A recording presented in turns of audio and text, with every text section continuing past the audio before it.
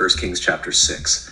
And it came to pass in the 480th year after the children of Israel were come out of the land of Egypt, in the 4th year of Solomon's reign over Israel, in the month Ziph, which is the 2nd month, that he began to build the house of the Lord.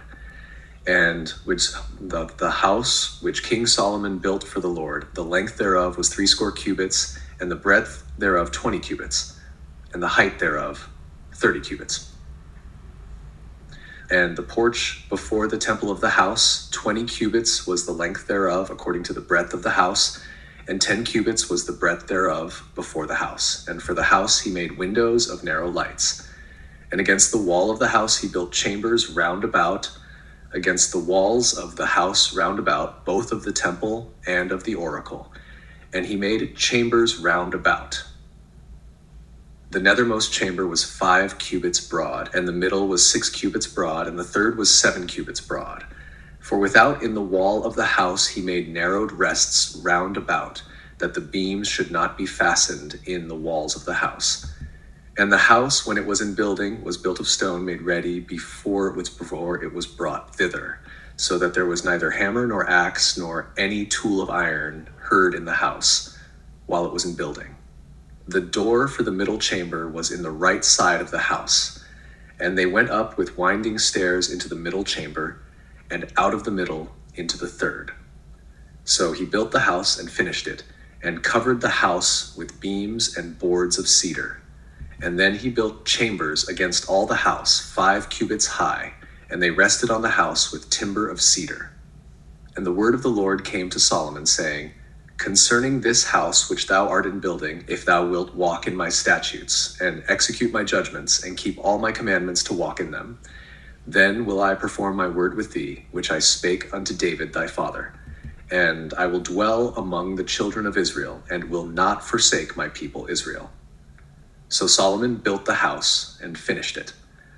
And he built the walls of the house within with boards of cedar, both the floor of the house and the walls of the ceiling. And he covered them on the inside with wood, and covered the floor of the house with planks of fir. And he built 20 cubits on the sides of the house, both the floor and the walls with boards of cedar.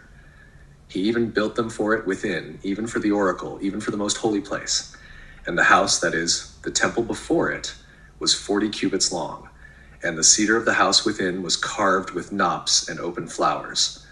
All was cedar, there was no stone seen. And the oracle he prepared in the house within to set there the ark of the covenant of the Lord. And the oracle in the forepart was 20 cubits in length, and 20 cubits in breadth, and 20 cubits in the height thereof.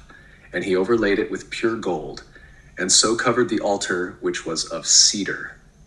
So Solomon overlaid the house within with pure gold, and he made a partition by the chains of gold before the oracle, and he overlaid it with gold.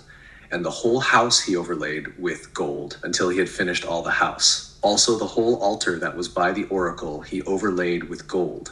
And within the oracle he made 2 cherubims of olive tree, each 10 cubits high. And 5 cubits was the one wing of the cherub, and 5 cubits the other wing of the cherub. From the uttermost part of the one wing unto the uttermost part of the other were 10 cubits. And the other cherub was 10 cubits. Both the cherubims were of one measure and one size. The height of the one cherub was 10 cubits, and so was it of the other cherub.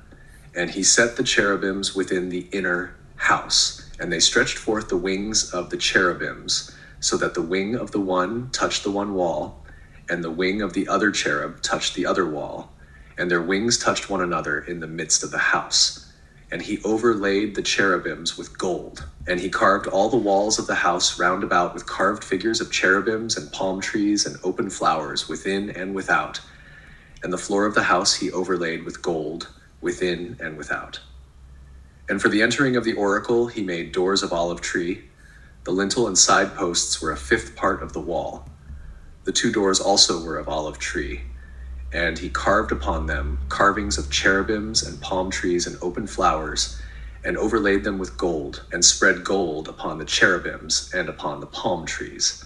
So also made he for the door of the temple posts of olive tree, a 4th part of the wall. And the 2 doors were of fir tree. The 2 leaves of the one door were folding, and the 2 leaves of the other door were folding. And he carved thereon cherubims and palm trees and open flowers, and covered them with gold fitted upon the carved work. And he built the inner court with 3 rows of hewed stone and a row of cedar beams.